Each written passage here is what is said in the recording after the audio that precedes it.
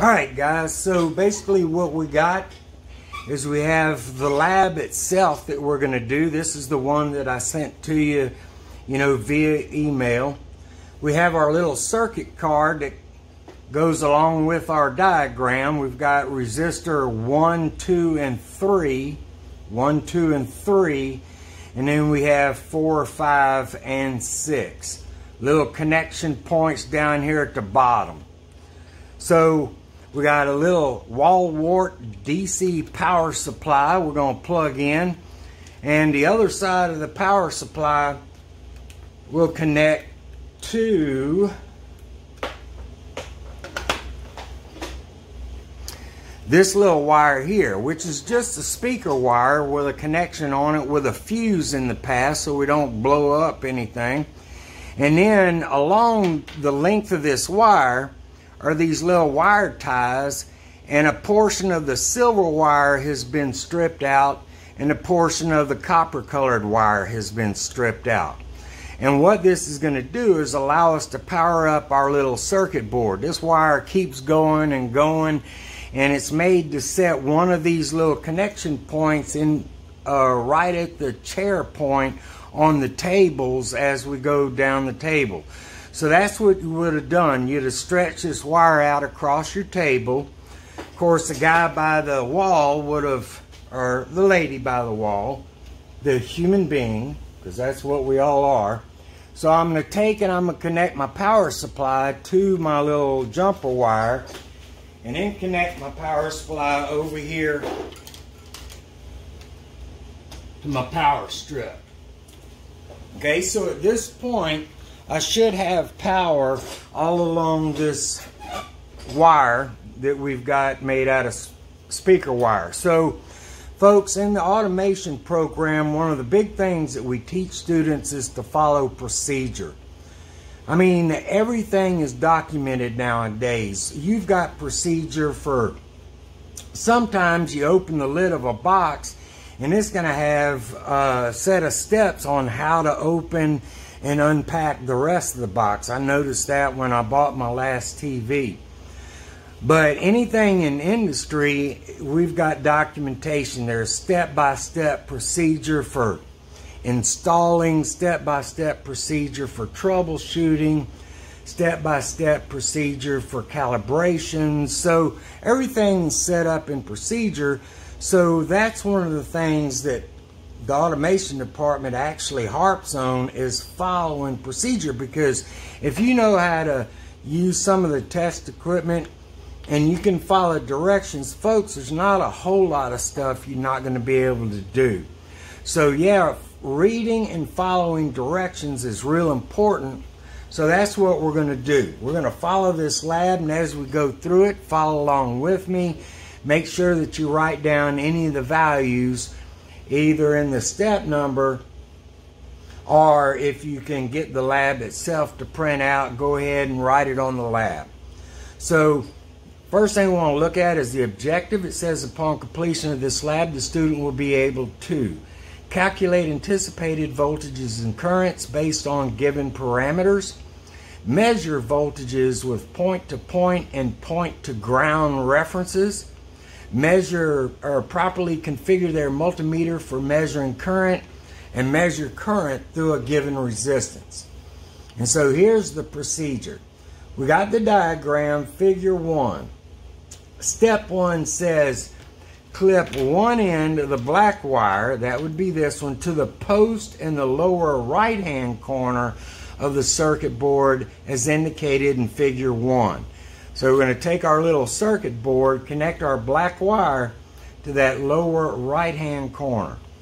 It says clip one end of the red wire to the post in the lower left hand corner of the circuit board as indicated in figure 1. So we're going to take our little red wire, connect it into that little post on the left hand side of the circuit board, and it says clip the other end of the black wire to the exposed silver colored wire. So we're going to take this black wire, the other end of the black wire, and connect it to the silver point that has been stripped.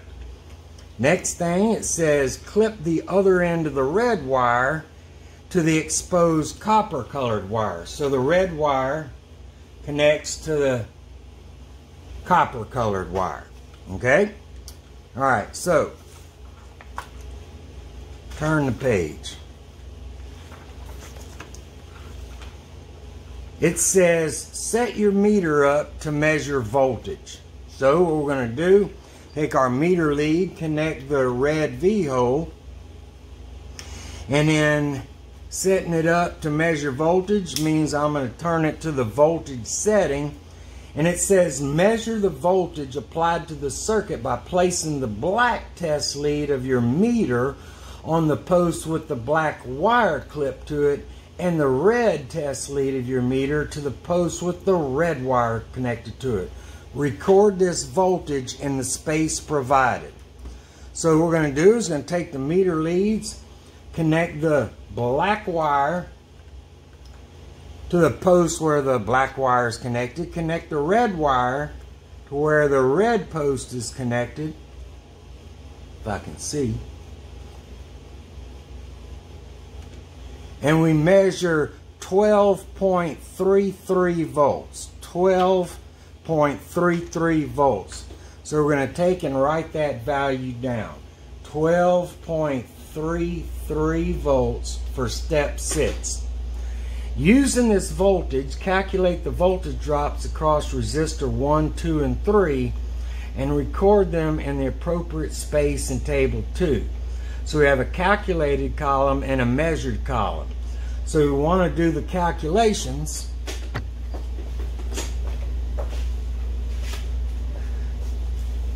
So we get our meter set up, put it in engineering mode, second fix 3 places. And so we're going to look at our resistance values. I have a 1 kilo ohm resistor, a 2 kilo ohm resistor, and a 3 kilo ohm resistor, and they're all in the same path. So this is a series circuit, so we simply add these values up. So if we add these values up, 3 plus 2 plus 1 equals 6 kilo ohms. So the total resistance is 6 kilo ohms. Now we have to find current. So total resistance is equal to 6 kilo ohms. And then to find current, we're going to take our voltage, 12.33 volts, and divide it by our total resistance. So the 12.33 volts divided by the 6 kilo ohms gives me 2.055 milliamps. So my current is 2.055 milliamps. Okay? So 2.055 milliamps. Now in order to calculate voltage, we multiply our current times each one of the values. So to find the voltage across R1, I'm going to take that current and multiply it times 1 kilo ohm, and that gives me 2.055 volts. So voltage R1 calculated would be 2.055 volts. Alright, so find the voltage across R2. We're going to take our current and multiply it times the 2 kilo ohms. So recall my current times 2 kilo ohms. That gives me a value of voltage of 4.11 volts across R2. 4.11 volts across R2 in the calculated column. The next one, R3, is 3 kilo ohms. So I'm going to recall my current and multiply that times my 3 kilo ohms, and that gives me a value of voltage of 6.165 volts. 6.165 volts. Now that's the voltage calculated across each one of these. Step 8. Measure the voltage across R1 as indicated in figure 2 and record that voltage in the appropriate space in table 1. So Figure 2 tells me to measure the voltage across R1, I have to stick the black lead right here in the corner and the red lead on the other side of the resistor. So I'm going to bring my circuit board and I'm going to connect the black lead to this side of the resistor, and my red lead I'll connect to this side. And I can read on my meter that I'm measuring 2.057 volts. 2.057 volts. So the measured value for VR1 would be 2.057 volts. That's pretty darn close, folks. The only thing that would affect it would be the tolerance of the resistor. So that resistor must be pretty darn close to the value it's supposed to be, 1 kilo ohm. So we got the voltage measured across R1. Turn the page.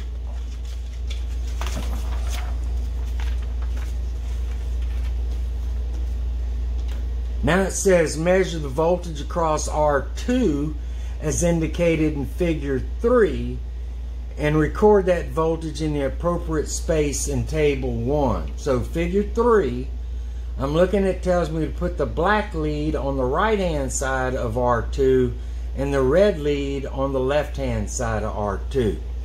So we take our little circuit board, take our meter leads, and we're going to put the black lead on the left hand side of R2 and the red lead on the right hand side of R2, and we measure 4.10 volts.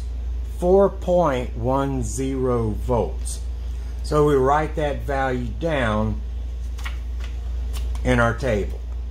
4.01 volts. Oh, 4.10. That's my dyslexia of the brain. 4.10 volts is our value of voltage for R2. And then it says in step 10, measure the voltage across R3 as indicated in figure 4 and record that voltage in the appropriate space in table 1. So we look at figure 4, it tells me to put my black lead on the right hand side of R3 and my red lead on the left hand side of R3. And so we're going to measure the voltage across R3. We got the black lead on the left hand side, the red lead on the right hand side, and we observe the meter display and it says 6.16 volts. 6.16 volts. So the amount of measured voltage across R3 would be 6.16 volts. 6.16 volts. Calculated as 6.165. Pretty darn close, folks. So our calculations prove true with the measurements that we've just made. So, moving on.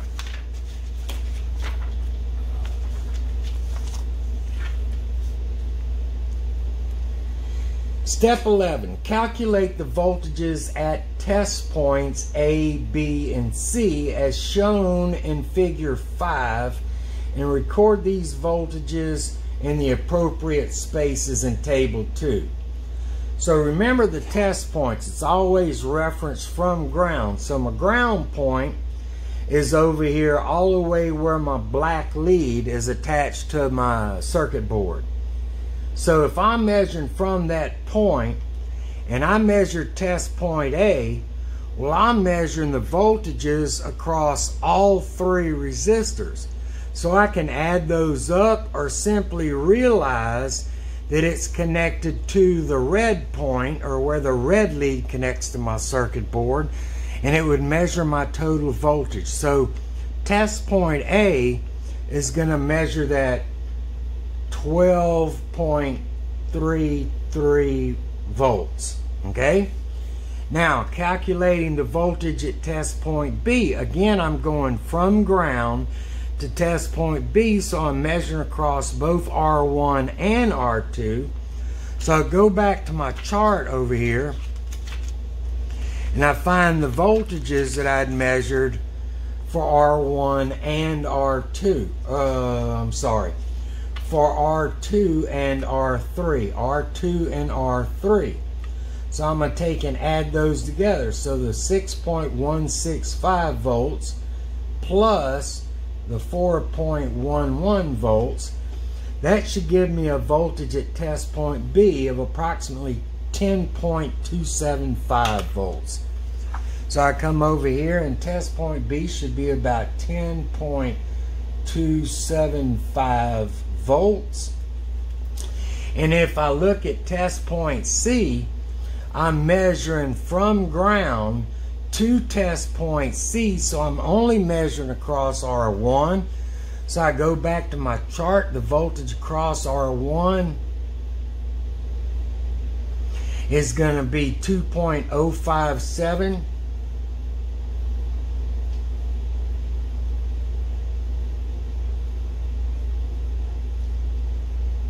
Now that I got my glasses on, I can see that no, I was right the first time. So if I'm measuring voltage across or at test point B from ground, I'm measuring the voltage, the combined voltages of R1 and R2. Not 2 and 3, but R1 and R2. So that would be R1 voltage at 2.055 volts, 2.055, plus the voltage of R2, the 4.11 volts. And that gives me a total of 6.165 volts. So test point B should be 6.165 volts. Okay? Now it says measure the voltages at test points A, B, and C as indicated in figure 5. Again, figure 5. And record these voltages in the appropriate spaces in table 2. So table 2, we're going to take our meter.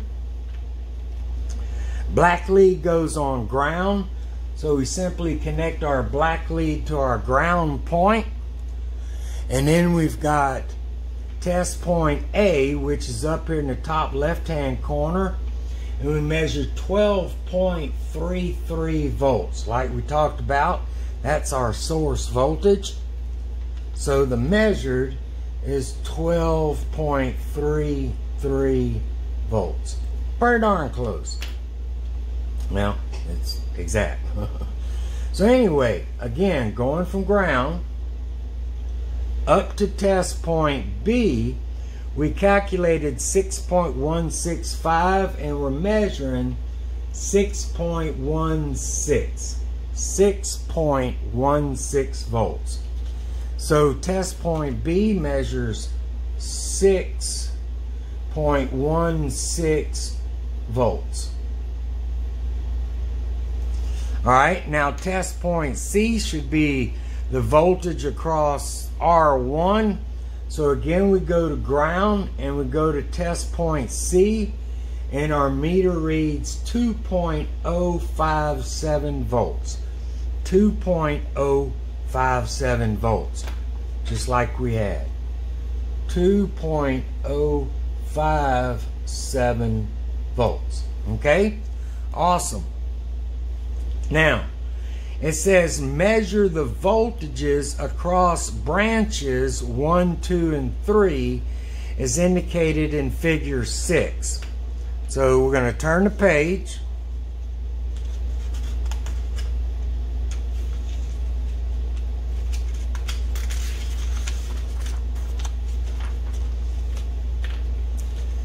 And it shows, figure 6 shows branch 1 at the bottom, branch 2 in the middle, and branch 3 up at the top.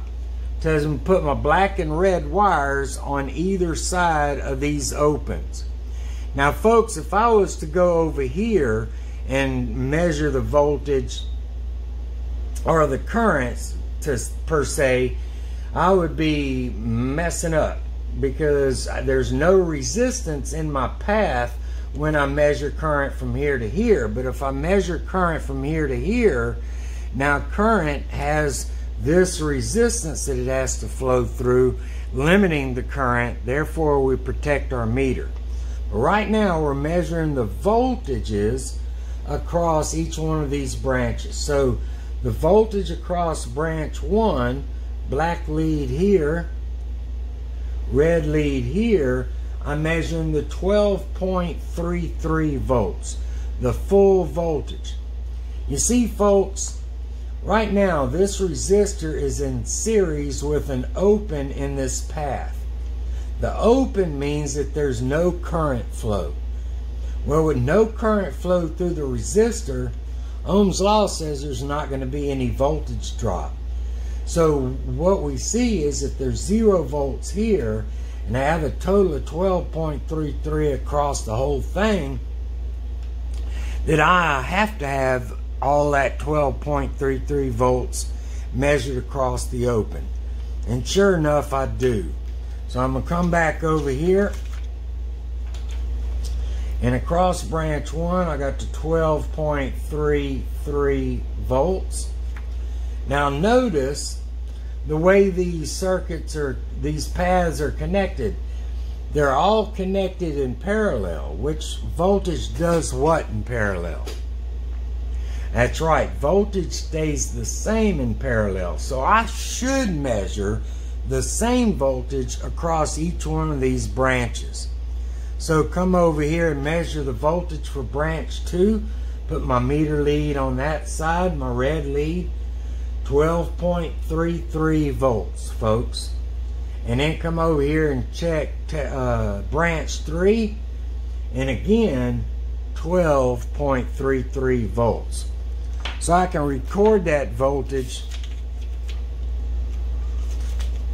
on my data sheet. So 12.33 volts, 12.33 volts. Voltage stays the same in a parallel circuit. Okay, so now we've got that one done. It says, and when that's big, black, and bold, it says stop. It says before measuring current, I'm getting ahead of myself, not following procedure. So I got step 14 up here. Step 14 says, using the voltages measured in step 13, calculate the current through each branch and record those values in the appropriate space in table 3. So we got the calculated values for branch 1, branch 2, and branch 3. So for branch 1, we got 12.33 volts. And we know Ohm's law says divide voltage by resistance to get current. 12.33 volts divided by, branch 1 has the 1K in it, 1 EE3. That gives me 12.33 milliamps of current flow. So the calculated value would be 12.33 milliamps of current flow. Again, we had the 12.33 volts across branch 2, and we got the 2 kilo ohm. So the 12.33 volts divided by the 2 kilo ohm equals 6.165 milliamps. So we write that down for branch 2. 6.165 milliamps. Okay? Branch 3, I got the 12.33 volts and a 3 kilo ohm. So I'm going to take the 12.33 volts divided by the 3 kilo ohm, and that gives me 4.11 milliamps of current flow. 4.11 milliamps of current flow. Now notice the smallest resistor has the largest amount of current. The largest resistor has the smallest amount of current. That proves the relationship of resistance and current being directly proportional, or inversely proportional. The relationship between voltage and resistance is inversely proportional. Now, stop. It says before measuring any current, you must set your meter up properly. Move the red test lead from the volt-ohm terminal and plug it into the slot marked milliamps as indicated in figure 7, and set the dial to the milliamp setting also. So if we look at figure 7, we see the common and we see the milliamp pole. So we're going to take and move our red lead from the volt-ohm terminal over to the milliamp microamp setting, and we're going to turn the dial to the milliamp setting on the meter itself. So now we got the meter set up. Step 15 says measure the current through each branch as indicated in figure 6 and record these currents in the appropriate spaces in table 3. Okay, so we're going to measure the current. We're going to put the black lead here and the red lead here on our circuit board. So we got the black lead here and the red lead here, and we measure 0 current. That's because somebody has used this meter before and blown the fuse in it.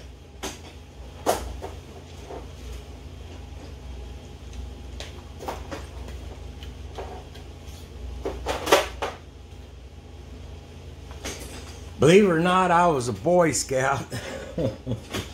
A Boy Scout. And the motto is be prepared. So yeah, I brought another meter just to make sure that this didn't happen. So again, I'm connecting the meter leads up to the common connection in my milliamp microamp hole. And then I'm going to measure current flow by putting the black lead right here and the red lead right here. God dog it. This one must be blown too. I did not prepare for that. Alright, so hold on. I'm going to stop it, and then there's going to be just a few minutes left. I'm going to replace the fuse. Sorry folks. Hold that thought.